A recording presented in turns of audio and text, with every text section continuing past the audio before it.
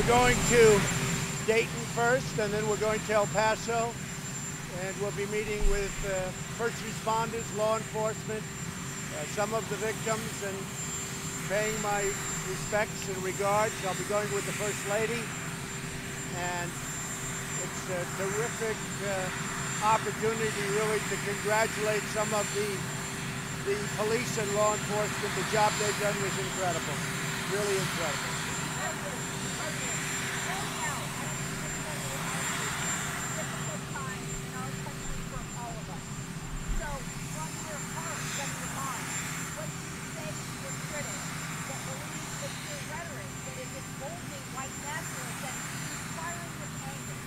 So my critics are political people. They're trying to make points. In many cases, they're running for president, and they're very low in the polls. A couple of them in particular, very low in the polls. If you look at Dayton, that was a person that supported, I guess you would say, Bernie Sanders, I understood. Antifa, I understood. Elizabeth Warren, I understood. Had nothing to do with President Trump. So these are people that are looking for political gain. I don't think they're getting it, and as much as possible, I've tried to stay out of that.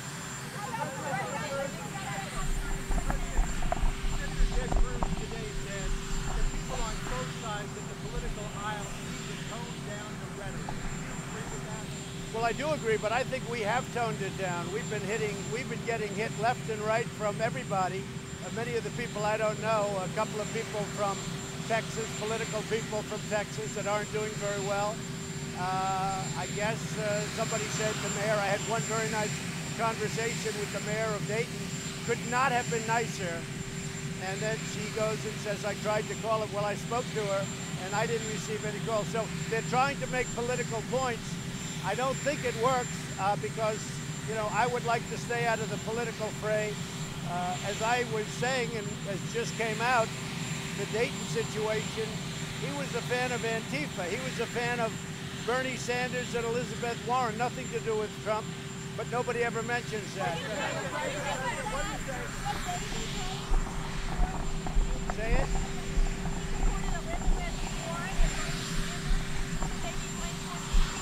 No, I don't blame Elizabeth Warren, and I don't blame Bernie Sanders in the case of Ohio, and I don't blame anybody. I blame, these are sick people. These are people that are really mentally ill, mentally disturbed. It's a mental problem, and we're going to be meeting with the members of Congress. I've already got meetings scheduled, and I have had plenty of talks over the last 2 days, and I think something's going to we're going to come up with something that's going to be really very good, beyond anything that's been done so far.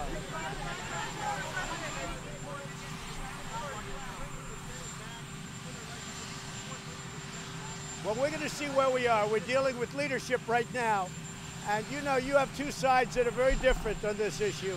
And let's say all good people, but two sides that are very different. If we get close, I will bring them back. But it has to be, you know, we have to see where we are with leadership. Normally, this has been really a decision. Congress gets together and they try and do something. But if you look over the last 30 years, not a lot has been done.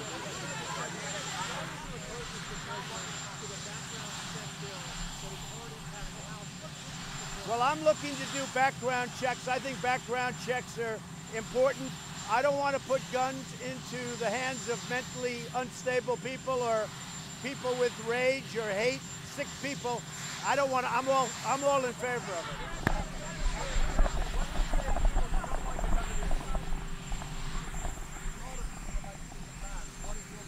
Well, I can tell you that there is no political appetite for that at this moment. If you look at, you could speak, you could do your own polling, and there's no political appetite from it from the standpoint of legislature, but I will certainly bring that up. I'll bring that up as one of the points.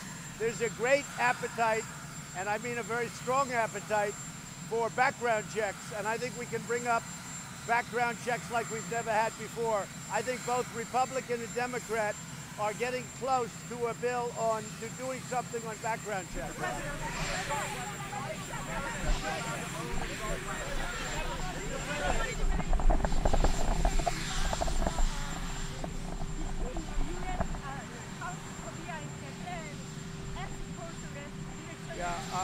South Korea and I have made a deal. They've agreed to pay a lot more money toward the United States. As you know, we've got 32,000 soldiers on South Korean soil, and we've been helping them for about 82 years, and we get nothing. We get virtually nothing. And South Korea and I have made a deal where they're paying a lot more money, and they're going to pay a lot more money, and the relationship is a very good one.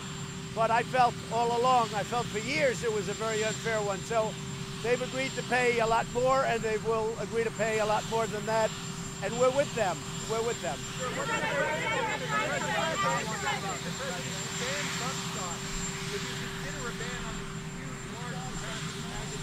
So you have to have a political appetite within Congress, and so far I haven't not seen that. I mean, I can only do what I can do. I think there's a great appetite to do something with regard to making sure that mentally unstable, seriously ill people aren't carrying guns. And I've never seen the appetite as strong as it is now. I have not seen it with regard to certain types of weapons.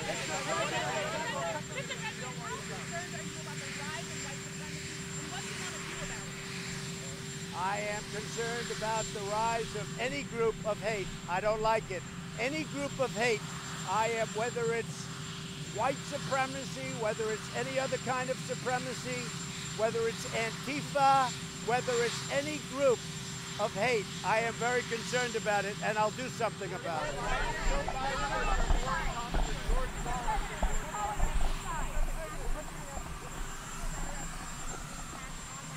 No, I don't think my rhetoric has at all. I think my rhetoric is a very, it brings people together.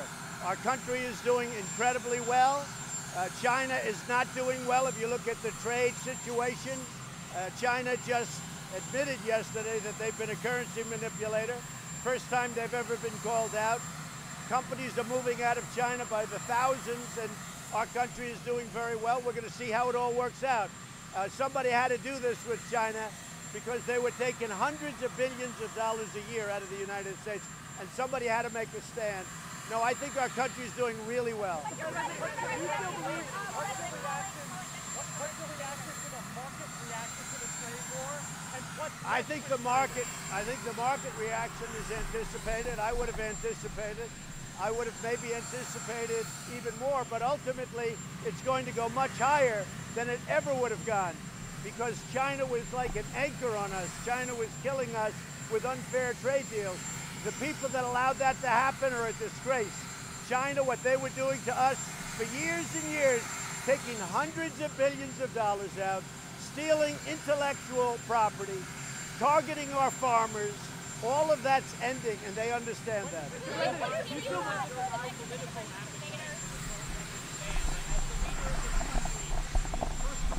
That's right. I'll be convincing some people to do things that they don't want to do, and that means people in Congress. But you get a lot of people on one side, and you have a lot of people in the other. But I have a lot of influence with a lot of people, and I want to convince them to do the right thing. And I will tell you, we've made a lot of headway in the last 3 days. A lot of headway. Mr. President, do you still believe that illegal immigration into this country is an invasion? You and the shooter in El Paso use that same language. Do you regret that? I think that illegal immigration, you're talking about illegal immigration, right? Yes? I think illegal immigration is a terrible thing for this country. I think you have to come in legally. Ideally, you have to come in through merit. We need people coming in because we have many companies coming into our country. They're pouring in. And I think illegal immigration is a very bad thing for our country. I think open borders are a very bad thing for our country. And we're stopping. We're building a wall right now. We won the lawsuit in the Supreme Court 2 weeks ago. The wall is well under construction. It's being built at a rapid pace. We need that. We need strong immigration laws. But we want to allow millions of people to come in because we need them. We have companies coming in from Japan, all over Europe, all over Asia. They're opening up companies here. They need people to work. We have a very low unemployment rate. So I believe we have to have legal immigration, not illegal immigration.